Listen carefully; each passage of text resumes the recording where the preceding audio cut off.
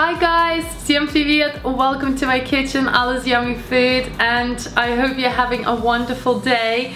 Today I'm gonna show you in this episode how to make Blackberry Zephyr. Zefir is a delicious Russian Baltic marshmallow slash meringue sort of bun. I don't know how to describe it any better. It's like a sweet that we have a lot and it's really popular. I love it so much and I absolutely love this flavor because blackberry really comes through and it's one of my favorites. I know that you're gonna love this video as well, so give this thumbs up, leave a comment down below what is your favorite Zefir flavor, or if you have any other suggestions on what flavor I should make. And yeah, if you want to become a member to get access to all my recipes, you can do so today.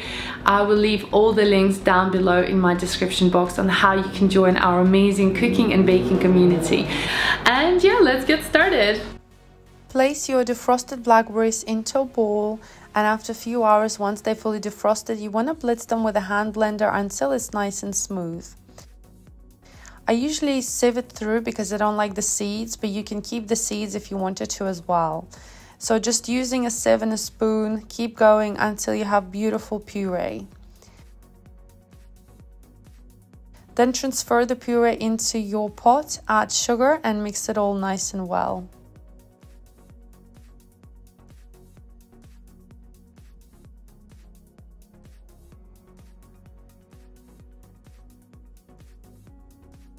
We're going to cook our blackberry puree for a couple of minutes until it thickens and the sugar fully melts.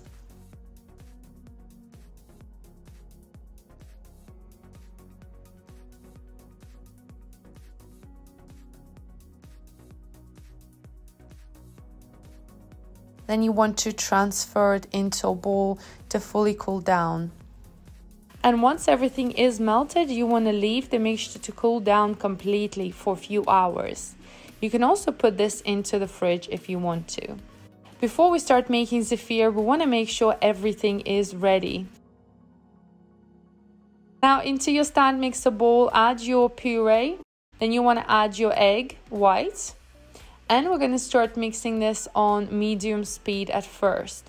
You want to whisk this for several minutes until the color starts to change and we have whisked halfway through our meringue. Because we're going to be adding syrup later, we want to make sure we're ready for this.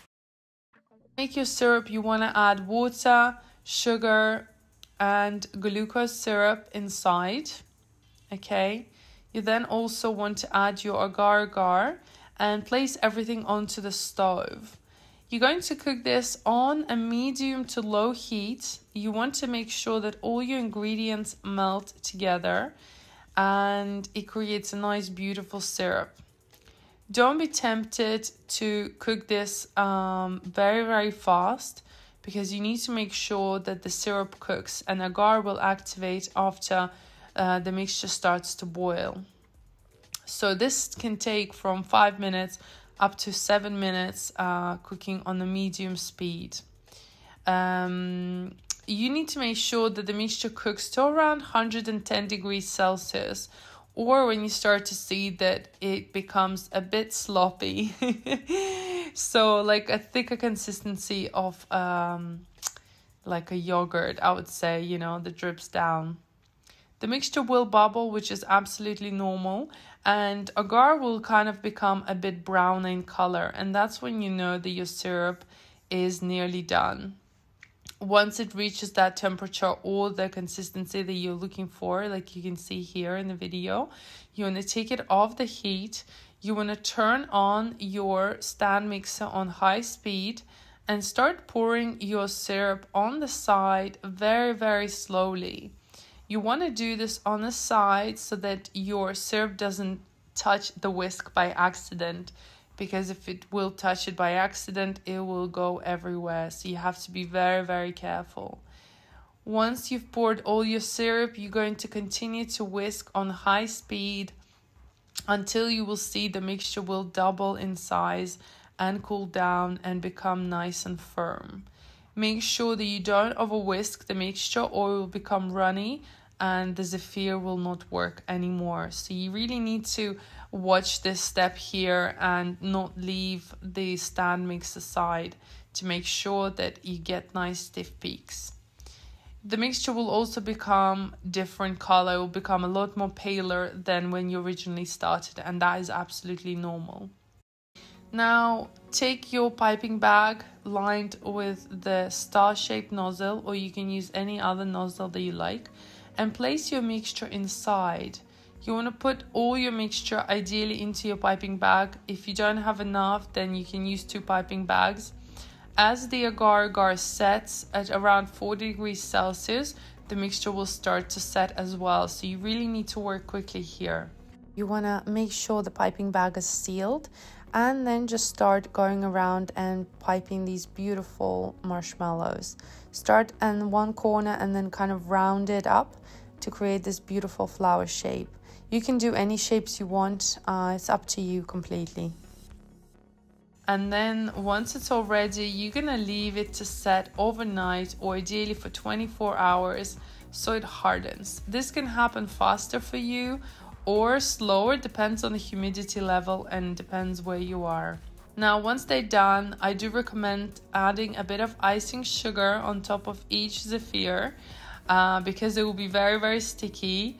And using your hands, you can dip them in icing sugar as well. You want to peel first half of the Zefir and then glue it together with your second half. Take them off very nice and gentle, and the both halves will glue easily together.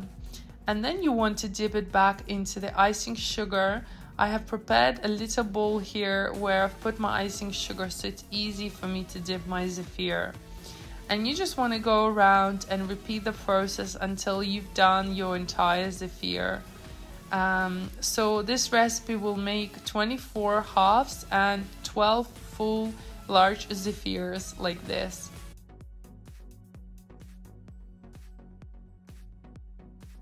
And here they are, beautiful Blackberry Zephyr. They look so pretty. I like this color, the shape, and just how adorable they are. So I'm just going to show you how they look inside. When you break it apart, it's quite chewy and gooey.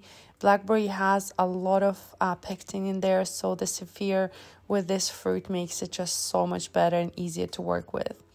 It is very, very chewy inside, and the longer you leave it, the chewier it becomes.